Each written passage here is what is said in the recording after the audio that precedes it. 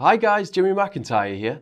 I'm excited to say that Raya Pro 2.0 is going to be available for download on the 23rd of February.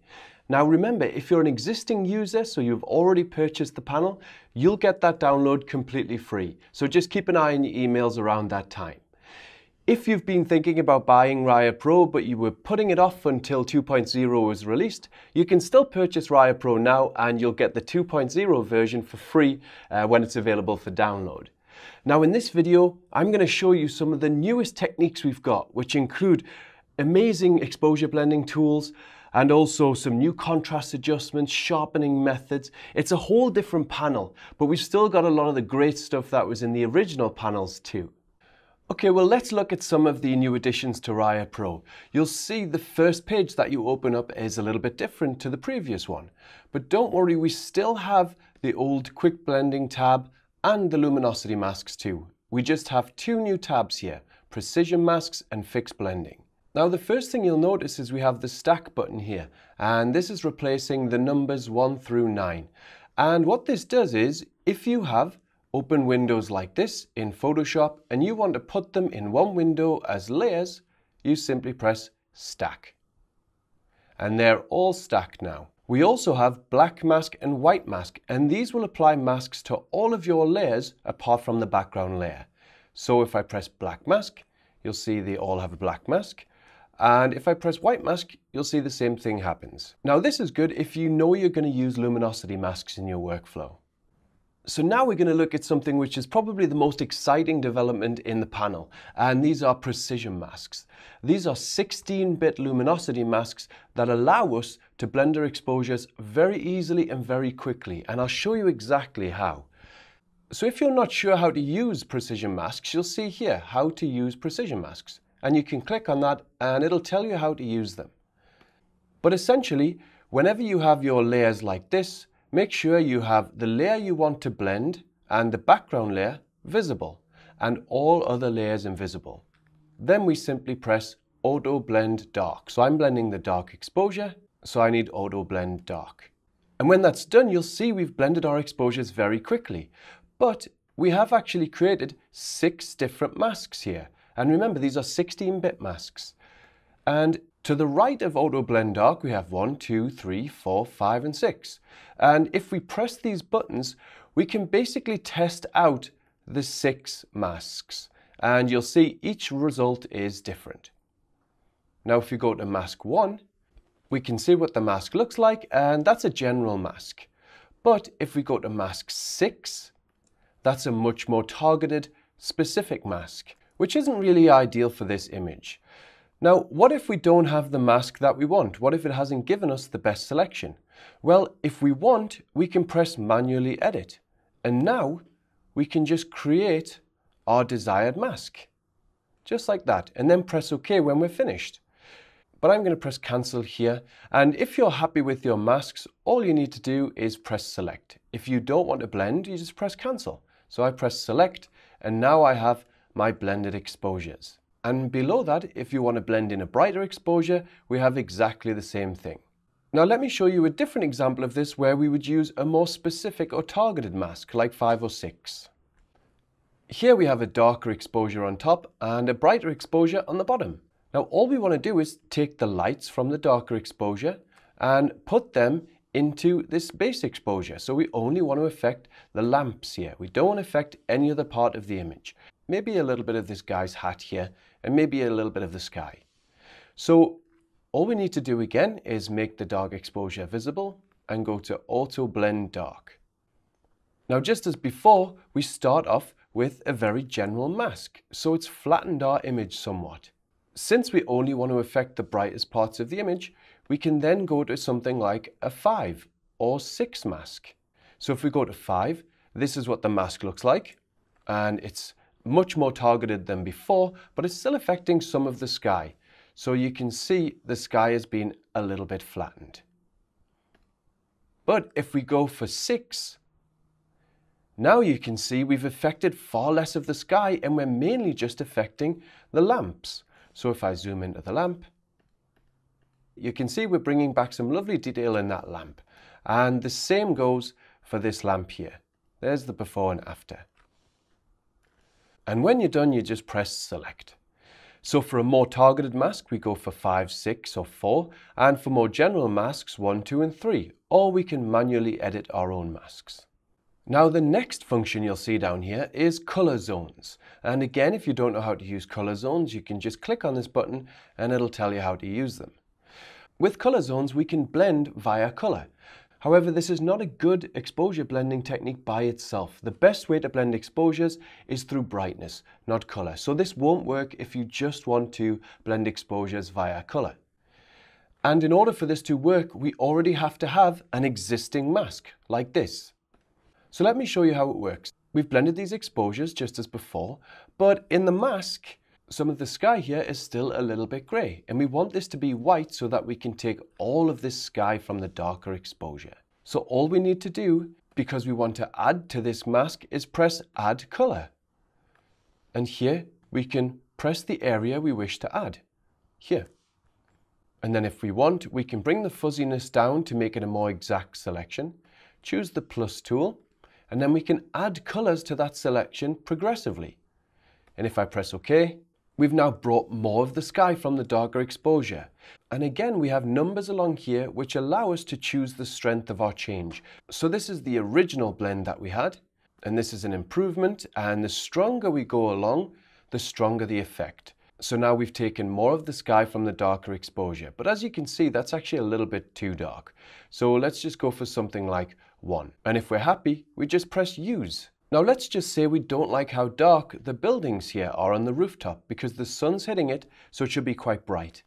And essentially we're taking the dark rooftop from the darker exposure and we're putting it on top of the bright rooftop from the brighter exposure. So in this mask, we want to take away that color. So here we go to subtract and we just click on the roof like that. And we can click a bit more on the roof if we want, and we can narrow our selection a little bit and just press OK. And now we've brightened the roof. We can click on 5 for a really strong effect. We can click on 0 for the original one, or we can choose different strengths as we go along. And I'm going to go with 1 here and just press Use. So those are the brand new exposure blending techniques that we've got in Raya Pro, which are very exciting and make life just a lot easier. Now let's take a look at Fix Blending. We can see 3 options here: Fix Dark Blend, Recover Highlights, and Contrast.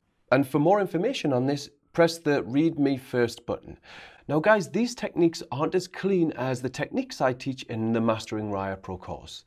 They will help you fix an image if it hasn't blended correctly, but the techniques I teach on how to prepare your images first before blending are far cleaner and far quicker as well. But if you don't know what to do and you haven't seen the course, these will help you fix a poorly blended image. And let me show you how. So here we have 2 exposures. This is a bright exposure, and I'm just going to disable the mask here. And this is the darker exposure. And I want to bring back the information in the window. So I created this mask using precision masks. However, you can see that the blending is far from clean. It kind of looks like a bit of a negative around here. So with the dark exposure selected, we can choose Fix Dark Blend. And when that's done, you'll see we have a lot of options to the right in the Layers panel, and they're just temporary. Just like in the precision masks, we have options we can choose from.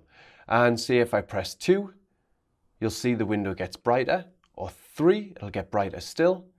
What about 5? Now the image looks much more natural. Or we can go 6, which is too bright, or 7, or 8, which is even brighter. Or we can just stick with 5. If we're happy with our selection, we can press Select. And now we've made the blending much more natural. And below you can see we still have the dark exposure, just in case you want to do that again. Now the 2 functions below that, Recover Brights, this is actually just a way of recovering overexposed highlights. So let's say the building or outside was just a little bit too bright and we wanted to bring it back, we can choose Recover Brights, and that would bring back some of those highlights. And the bottom one here, sometimes when we blend brighter exposures, we find that we lose a little bit of contrast.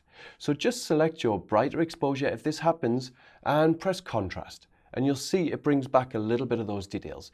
But again, I show you how to fix that in a much cleaner way in the Mastering Raya Pro course. So now let's look at some other functions in Raya Pro 2.0.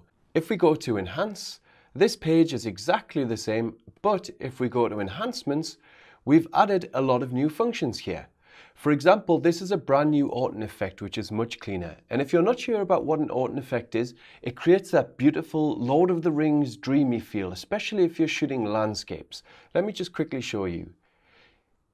If we just press OK there and press OK, you can see we've now created a very soft, dreamy feel, and this is a little bit strong, and we certainly wouldn't use this in interior work, but it's just a quick example to show you how we can create this nice, soft, dreamy effect. The next functions we've added are the highlights and shadows dodge and burn techniques.